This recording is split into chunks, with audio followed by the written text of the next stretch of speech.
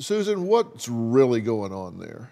What's really going on there is it's a lockdown facility where these girls are broken. That is his goal. That is his stated goal in written material, in his sermons. The goal is to break the will.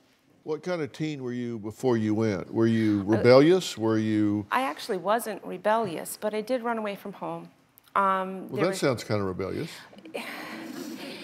Yes.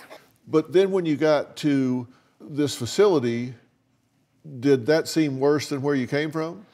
Oh, yes, I agreed to go to Hephzibah House. It was painted to me as being, you know, a lovely place for healing where I would get personal one-on-one counseling with professional who specialized in child sexual abuse. And you said when you were there at 30 weeks, for example, in total time, you weren't allowed to speak. Absolutely. And why were you not allowed to speak? I was constantly on sentence restriction because it's not very easy to break my will. Well, how was that achieved? How did they keep you from talking for 30 weeks? Sentence restriction, it's given weekly. That's where you are given, you have to write a Bible passage. So let's say 12, 13 verses 500 times. While you're on sentence restriction, you are not allowed to communicate with the girls you're around. You are only allowed to do necessary talking to the staff, such as, may I use the restroom? There was no communication. So other than that, no chit-chat. You can't talk at dinner, you can't talk to somebody in the hallway or in the bedrooms or anything like that. Nope, and if you were caught trying to communicate, like if you made eye contact with somebody from in a mirror, you would not be able to look in the mirror, and sometimes if they thought you were gonna communicate, you would have to look right at a wall. I recognize that sometimes if you've got like wild, out of control, defiant, rebellious, screw authority, I'll do what I want, sometimes you have to be rigid in restriction and structure. I'm not saying abusive. There's two very different things. But I'm curious what kind of young girls they were dealing with. What was your situation?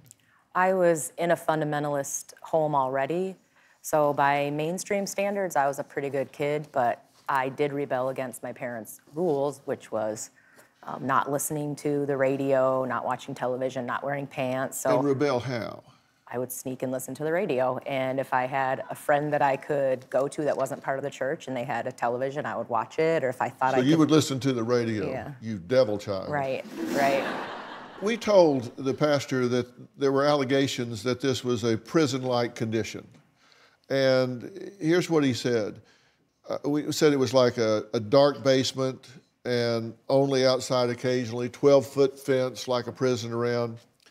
And his response was, the girls live in a ground-level walkout basement which has many windows looking out to a large yard.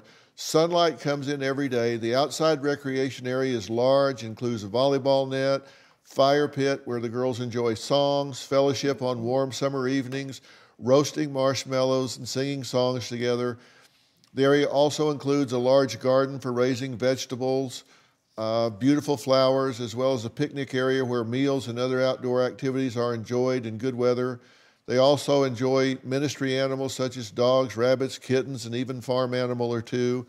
The girls are outside 5 days a week in nice weather on weekends as well. They walk every day after school around the track, or if it's raining, they do a Leslie Sansone walking program.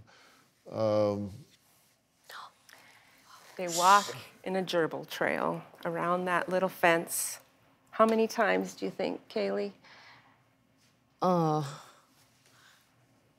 I can't say specifically how many times. It was during Bible memory, so we would be, until the staff thought that we had gone around the track and recited the Bible verses that we were learning, because we were required for our star charts to say scriptures as part of our grading system. So they would help us memorize by walking around the trail. I would say probably 12 times seems about right, but I can't be sure.